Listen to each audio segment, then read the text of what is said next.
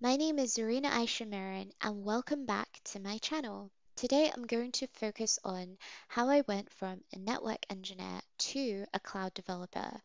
I will primarily focus on the skills that I previously possessed, along with the skills I had to acquire along the way. The purpose of this video is to really shed light on the fact that a network engineer and a cloud developer do not carry the same skills, just like a data engineer and a software developer do not either. The second reason is really, well, let's be real, cloud is where it's all at right now. Therefore, I would think that this video would provide some sort of support for anyone who wishes to make a career change or start their career in the cloud. Okay, so I'm going to start off with the skills that I already had, and that is a computer science degree. Okay, so today there is a huge demand for IT skills. Therefore, you can obtain a career in IT without needing a degree. Although there are differing views, both in which I can appreciate. Deep down, I have to admit, my degree did set the foundations to help me pick up a new skill later down in my career. For example, when I was in university, before cloud was even a thing, you could hardly even find resources online for cloud. Today we can find so many videos online on YouTube. There's even dedicated cloud platforms. But back then, that didn't exist, and that was not even that long ago. However, for my dissertation, I hosted a game application, a mobile game application that I programmed in C Sharp within Unity onto an Amazon EC2 instance. So that definitely was a learning experience for me because I had to really go out of my way to find out how to do that. And that was for my dissertation, and that is a skill that really helped me also get into the cloud. I was also able to pick up object-oriented programming. Yes, just like anyone who studies computer science.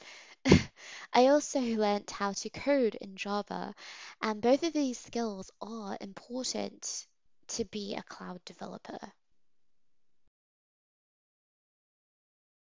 Started my career as a backend developer.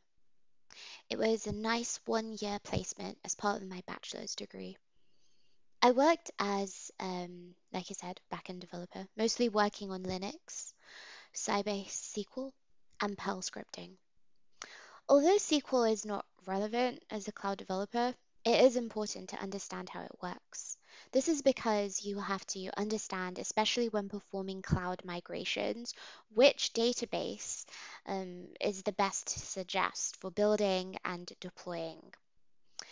And the experience I gained on how to use Linux bash scripting was also very helpful. So that's because scripting is a prime skill to pick up when troubleshooting or creating desired custom scripts for virtual machines. So I then went back to uni and I finished my final year and then I graduated. After I graduated, I joined a specialized group within a consulting firm dedicated for managing infrastructure, whether it was on premise or cloud. I was initially in charge of managing network connectivity between the company's, well, a client's cloud environment and their on premise environment. This involved activities such as being able to ensuring that the IPsec tunnel was always available, or the public VPN endpoint, and ensuring that it just didn't go down.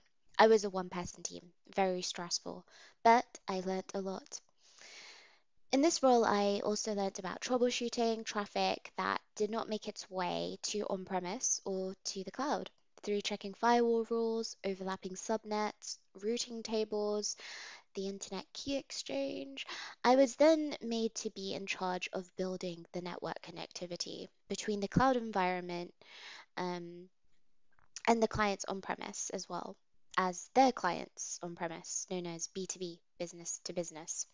I also gained the opportunity to mimic some resources not available on the cloud, such as building proxy servers, implementing Google MFA, and installing test instances for OpenVPN, which is on a Linux machine. So that was really great. I really learned a lot about what is on premise that we can then build onto the cloud. I then kind of moved up in the world in terms of responsibilities by being given the chance to build a new landing zone from scratch. And a landing zone is essentially a blueprint of your cloud infrastructure, so your cloud environment. And this involved designing the VNets, so the virtual network, the subnets, the connectivity, the firewalls, DNS, Active Directory, the different various environments such as production, pre-prod, uh, the testing environments, and also the types of machines that we would need.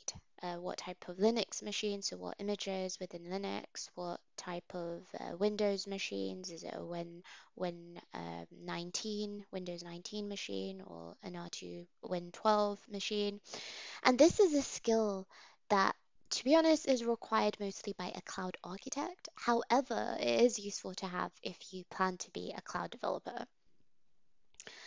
I then decided to really just throw away the whole cloud concept because I noticed that there was an area that I really wanted to fill, and that was hardcore networks.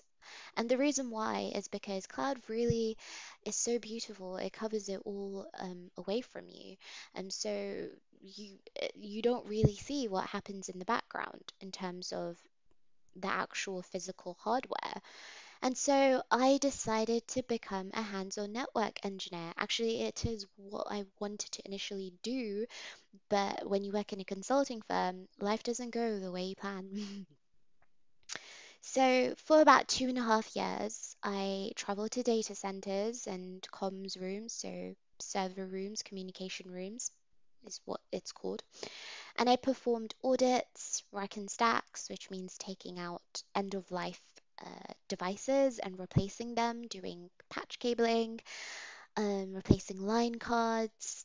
I performed failover tests. I also worked remotely on switches, Cisco switches and routers, as well as Fortinet firewalls and F5 IP, big IP appliances, all of which I have to say made me very extremely confident and a well-rounded infrastructure engineer, whether it was on cloud or on premise, because I felt as though I had both experience to basically say, guys, I know what I'm talking about here. Now, like I said, even though I may have acquired quite a few skills, or quite a lot actually, from my previous experience, and yes, it did help with my transition to be a cloud developer because it's not like I went ham and didn't have any cloud experience. There were still many skills that I needed to obtain, especially if I was to be employed as an experienced hire.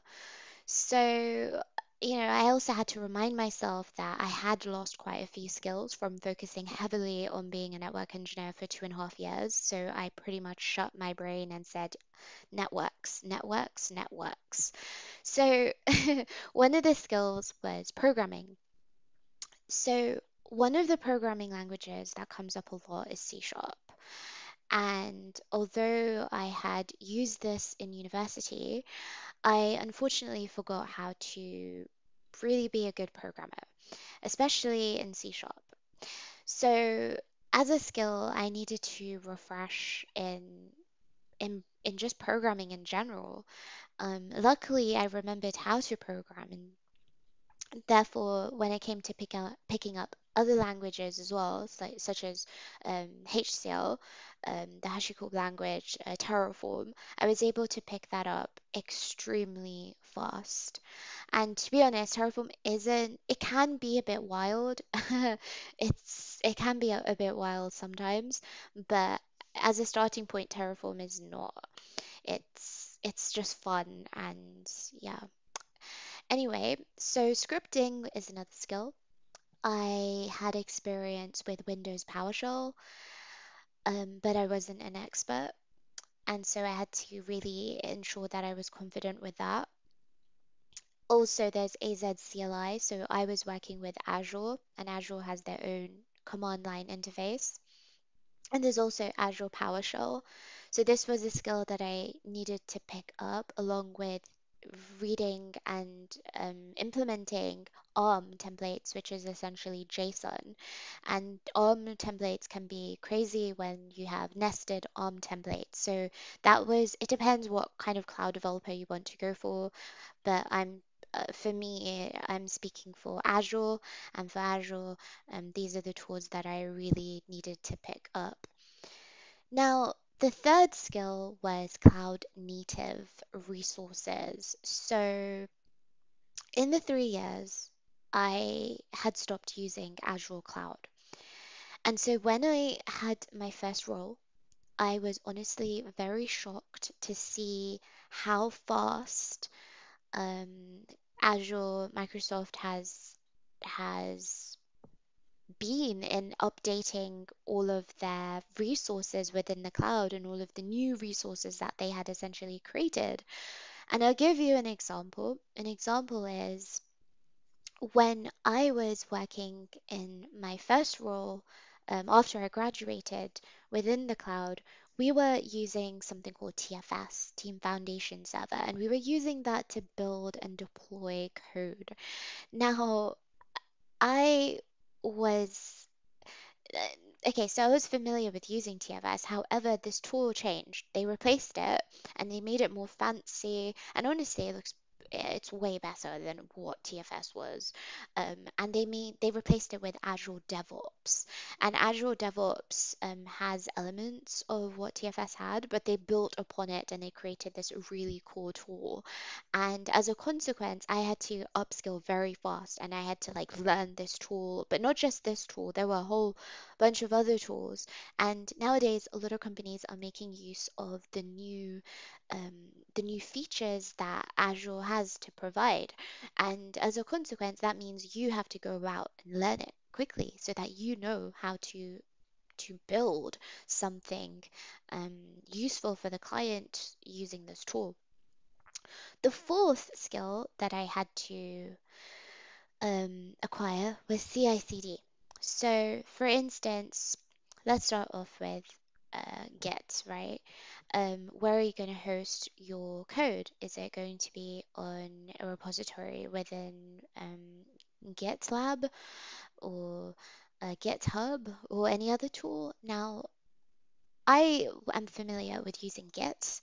However, I wasn't very hands-on with using Git command line tools.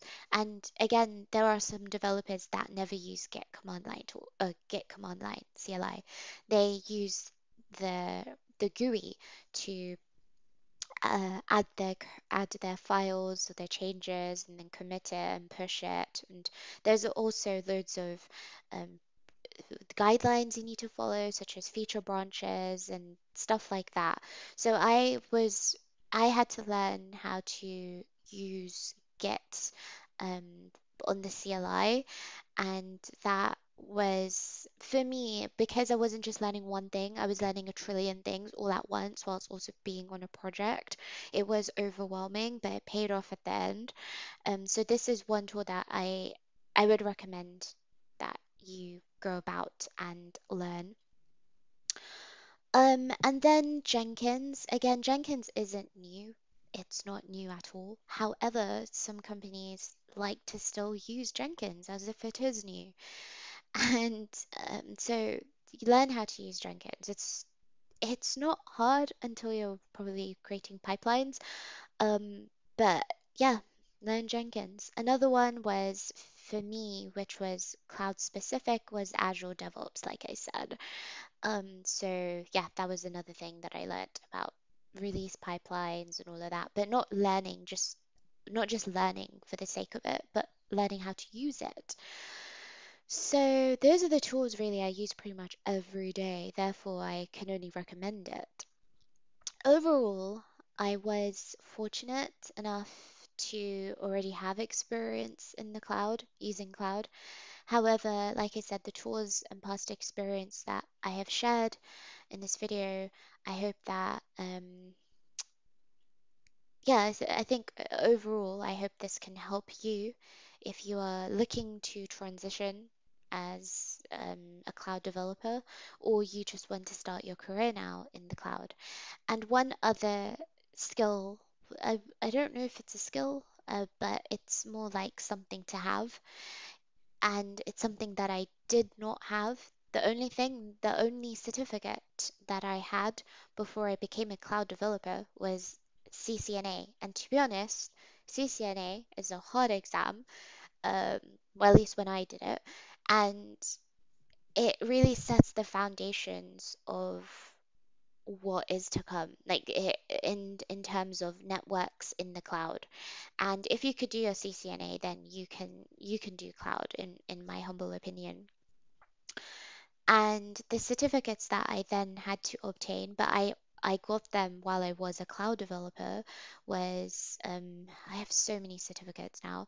I have a few Azure cloud certificates. I have a Terraform certificate actually, which was really good and helpful. And I have a Google Cloud certificate as well.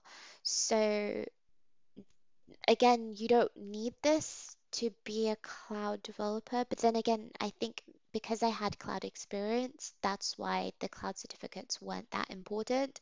But if you don't have cloud experience, then I would definitely recommend that you get some certificates within cloud. Okay, I hope this video was useful. If so,